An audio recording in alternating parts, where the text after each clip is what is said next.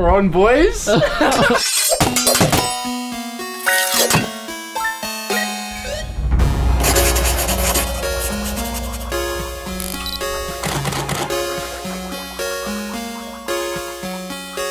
For the past 2 days, we've been eating nothing but absolute garbage, and all we've been doing is watching Iron Man and just random movies. We're not even experiencing Japan. That's exactly what happens when you go and you try and take photos and make vlogs every single day for like 10 days straight. Casey Neistat, I have no idea how you do it. This is just... yeah, I have no idea. I literally am photographied out. I'm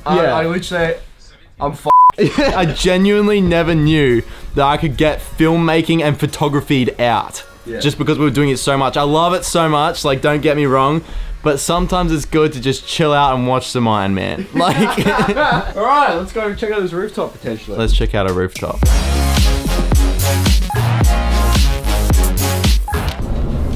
Look how good looking I am. That's... Shit. The glide cam just smacked into me. I put a scratch on it. Shh.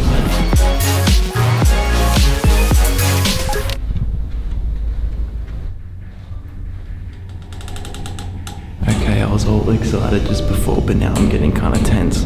Are we allowed to do this? Nobody said we couldn't. It's locked. Is it actually? Yeah, it's locked. There might be another fire stair. Do you reckon? Maybe. How creepy is that? Is that necessary? It's like they're like trying to scare people into not getting on the roof.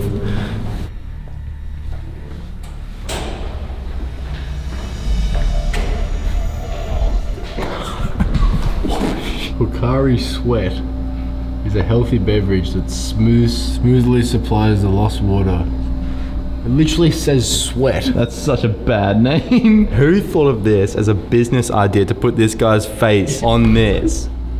Oh, hello, buy the drink. Every time you buy that drink, it has that sound. Yeah, it has like a sound. You know those cards that you buy from people? Yeah. Birthday cards, you open it up, it's got a little sound. Yeah. What if you press the button on the water bottle, it'll have a little sound? It's like, good, you bought my drink.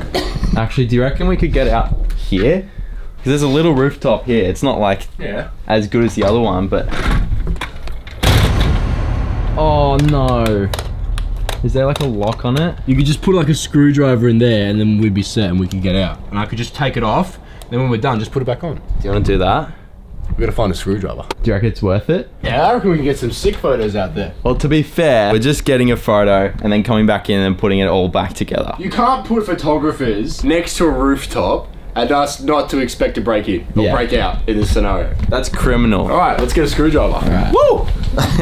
Don't know if that worked. For the transition. It was so far away from the lens. Wait, do it again, do it again. All right, let's go. Do the transition? Whoa! Do I need to do it one more time? Yeah, one more. All right. Just slap it. Just like hit it like it's a bat. All right, let's go.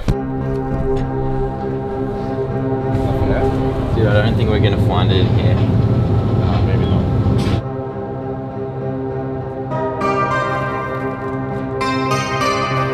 Tweezers. No, that won't work. It's like a sewer kit. Nah, I don't think so. Maybe we should look up where a hardware store is. Just try. There's not a lot of options. Really? One says that it's closed. The other two say I can't find the hours. Oh yeah. Yeah. No way. No way. It's like perfect. It's only got like 4 in it. Should be right. She'll hopefully be right. Okay. Let's see if this works. I feel like we're doing some Mission Impossible kind of stuff, and this is like a top secret kind of thing. That's one.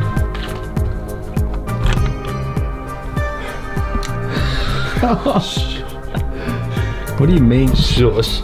Who's gonna hear us? This is the moment of truth. Of course it's gonna open, surely it's gonna open. Why wouldn't it open?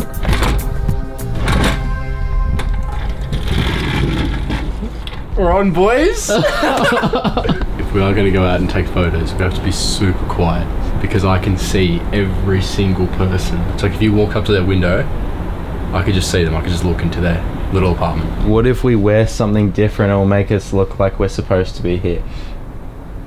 We have nothing. Okay, that was a stupid idea. Or we could run down there and then get the shot and then run back and then jump in and then we're good. Maybe. No. Why would you do that? We'll figure it out.